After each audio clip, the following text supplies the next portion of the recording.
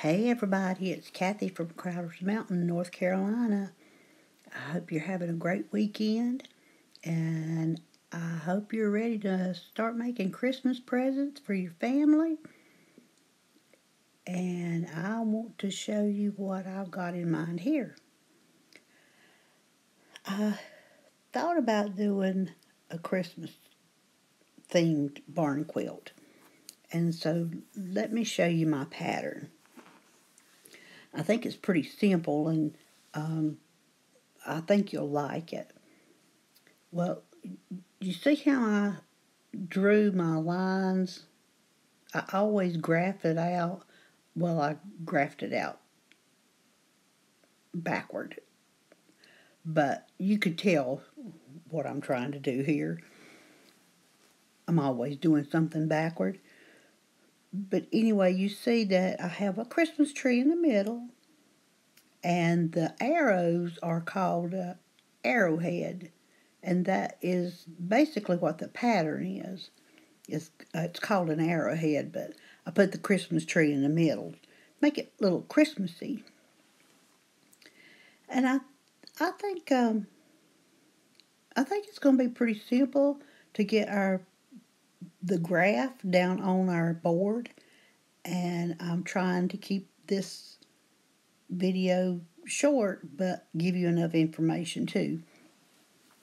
But anyway, I always have this continuing saga with the painter's tape, but you know, the more I use this, it's a Delicate Surface by Scott, and I got it at Lowe's. The more I use it, seems like the better I like it.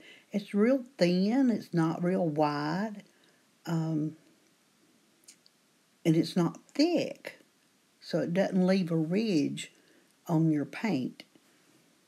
You know, some paint you have to go over it 3 times, in some cases 4, and it'll leave a little ridge on your board when you're painting, especially if you only did 3 coats of one other color. But anyway, this is real thin, and it doesn't do that near as bad.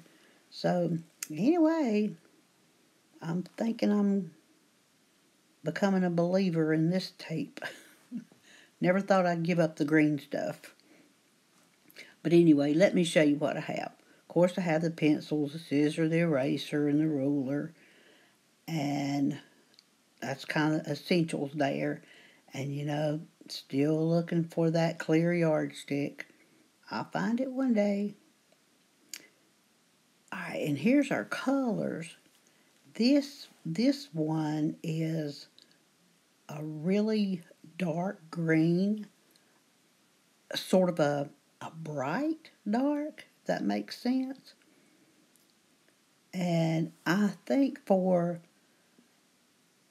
the big arrowheads, the bigger blocks here, I think I'm going to put a little bit of black in that paint, just darken it up a little bit, and then I could have the blocks in the normal color. And I think it'd give it a good contrast. I'll probably make the tree, I'm not sure what color yet for the tree. But anyway, and then I have the flat white, and I put it in this tube because I was running out of the can, and I just put it in that container, and it comes out a lot easier.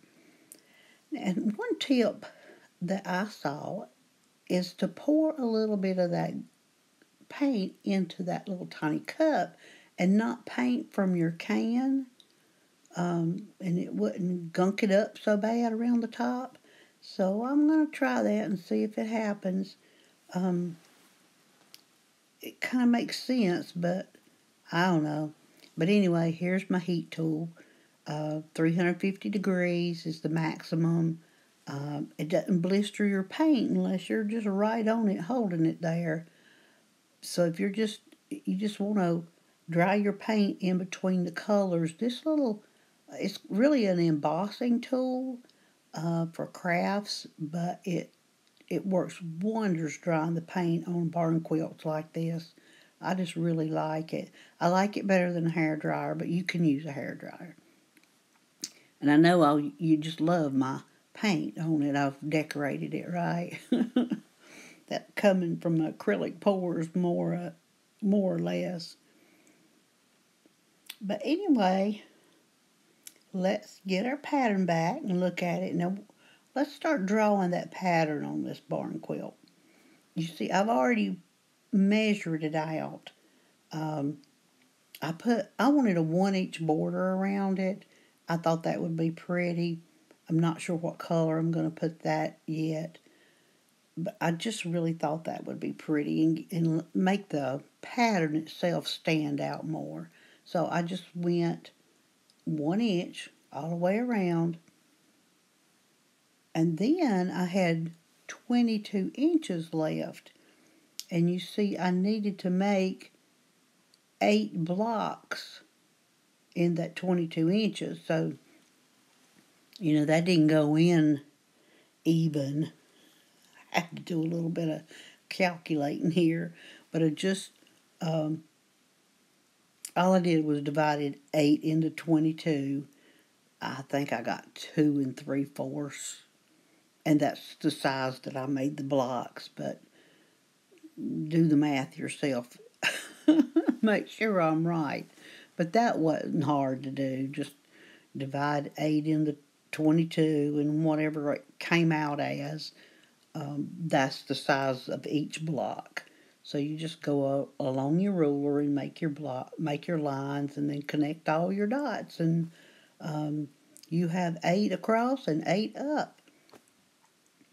And now all you have to do is follow the lines. First line, make the lines same as what you have in your pattern. See, that's the 3 that's going to be the blocks. And we don't have to draw on that. We're just going to make sure we paint them. So it's really going to be a very simple pattern to draw. And so you see that it's all the way across. It's going to be diagonal. And anyway, let's just take our blocks one at a time.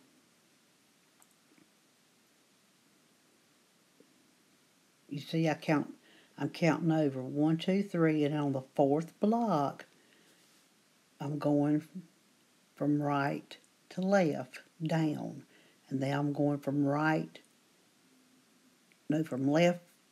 to right down on that one. And you see, we've got the first line drawn, and now in the 2nd row, we don't have to draw anything. You just have to keep your pattern out so you'll know what blocks you're coloring. But you see, on this 3rd row, we only have to make the top of the arrowhead. And that's it for drawing on that line. See, the rest of them, well, that's going to be colored, but the rest of them is going to be our white. And we're just going to go up to the 4th line and draw the bottom of the arrowhead. So you get what I'm doing? Once you get that graph drawn, it's not very hard to just follow it along on your blocks and draw the lines, just real simple, and then you start coloring it in. Now I'm going to speed up the rest of this because I'm sure you don't want to sit here and watch me do this at regular speed. And I'll be back when I'm finished.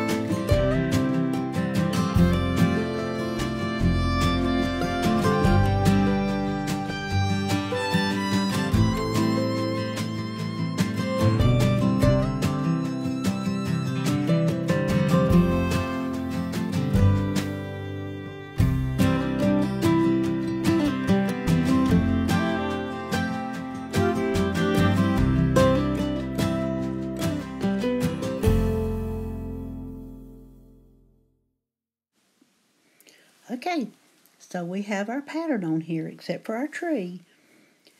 And if you look at the tree, it's basically, these blocks are about 2 3/4 tall. So I've got 3 of my triangles making the tree inside those 2 blocks.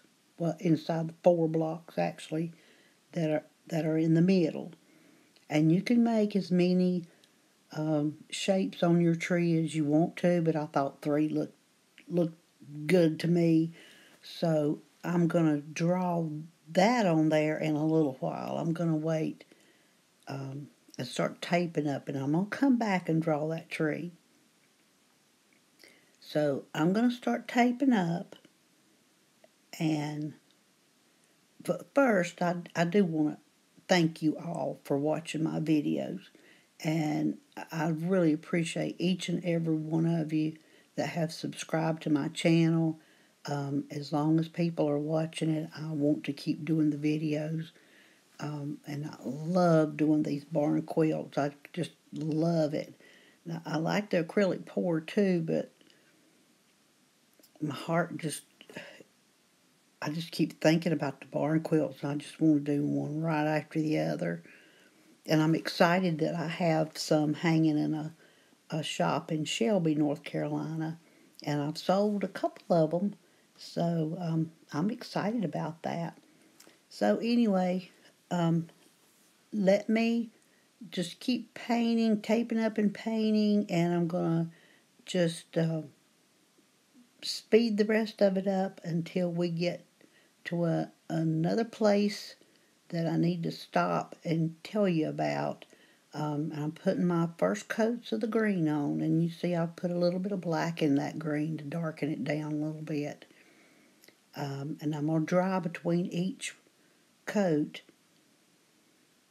and basically just pull the tape up. Did you see my dark paint, how I put that black in it to make it a little bit darker? I really think that's going to be the right thing to do. I think we'll like it better that way. We'll see. All else fails, we can paint it again, right? Okay, I'm going to put some music on and let you just watch this.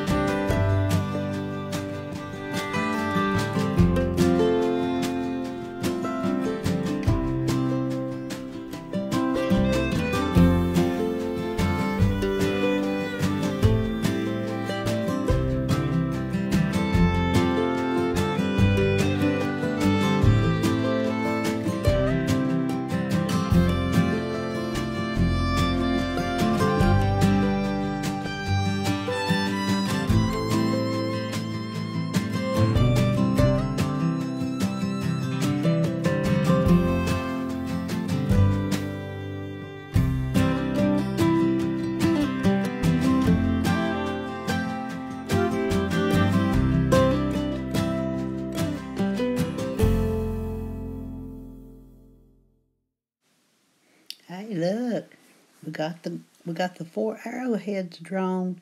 Now we just have to do these blocks.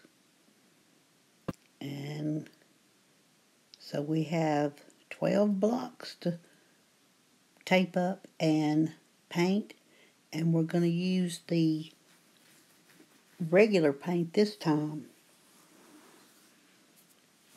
I can't remember the exact name of that green paint, but I think it's something like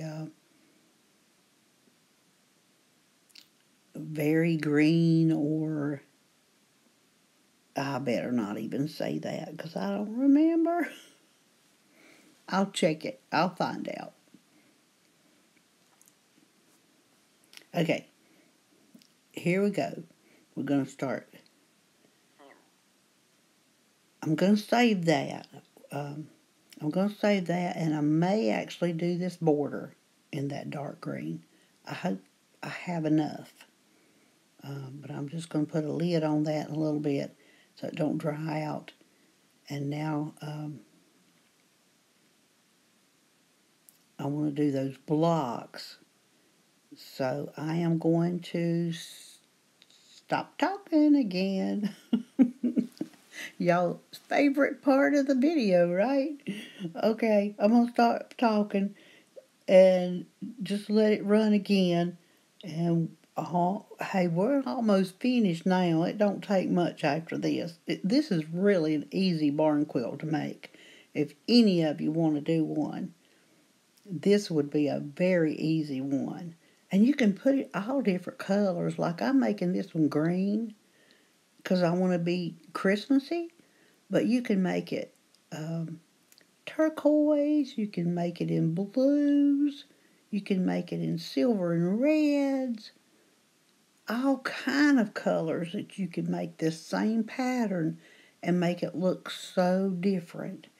So just if you want to make one, just explore what colors you like.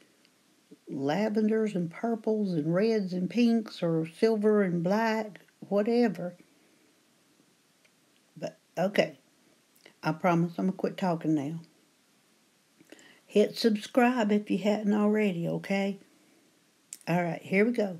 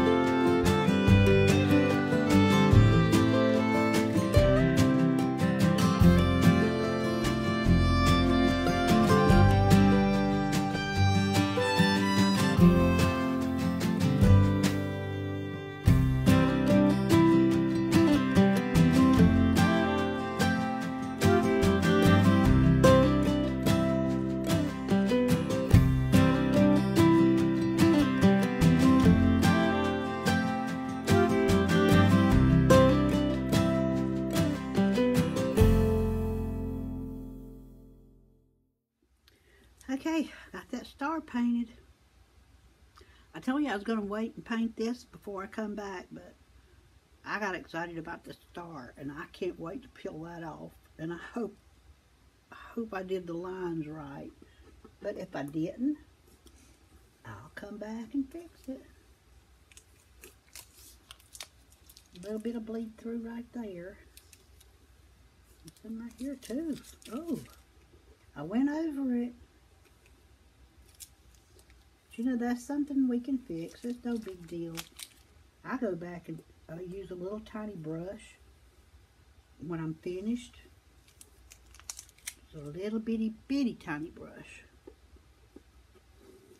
And go back and find all those little spots like that and fix them. I like the details. Look how pretty.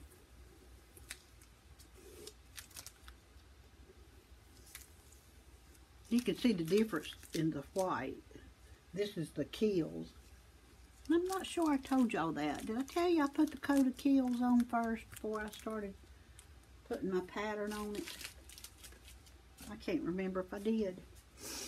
Okay, look. Isn't that pretty? That tree's going to go right in here. Alright, I'm going to get the rest of it done. I promise this time, and I'll be back.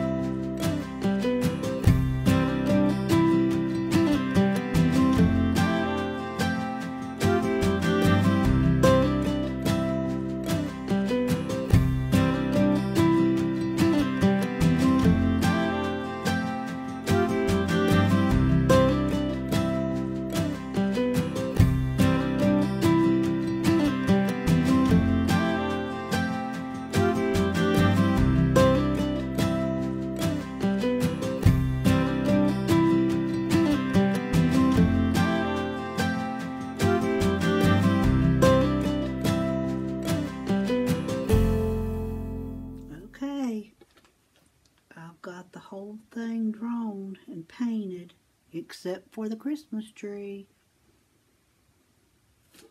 And I know these points will be the middle of my tree. I'm going to have to measure across here. I think it's a little bit over 5 inches. And try to center the tree in there. And I want 3 sizes going up. So, I might have to do some measuring and figuring. But I hope it turns out alright. But I like it so far. if I hadn't made my mind up to put the Christmas tree in the middle. You see what I was saying earlier about you could do it your way. You could put anything in here. You could put your initial or anything in the middle here. So, or just leave it just like that. But I think I'm going to go ahead and put the Christmas tree in because that's what I got my mind made up to be. I want this to be a Christmas themed quilt, so I have to get my nerve together and we'll see what happens. I'll be back in a little bit, hopefully. I don't know if y'all can see that tree or not. That's not the best looking Christmas tree I ever saw.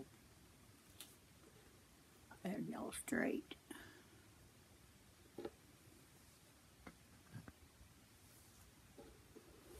Maybe it'll look better once I get it painted, but it's pitiful. Poor little tree. Oh, me. Well, let's see what happens. Okay, y'all, I got it. I think the wind's blowing my tree a little bit. But it's on there. I don't know how it got crooked with straight tape, but it is. But hey, a tree is not perfect, is it? Just like the rest of us, we're not perfect.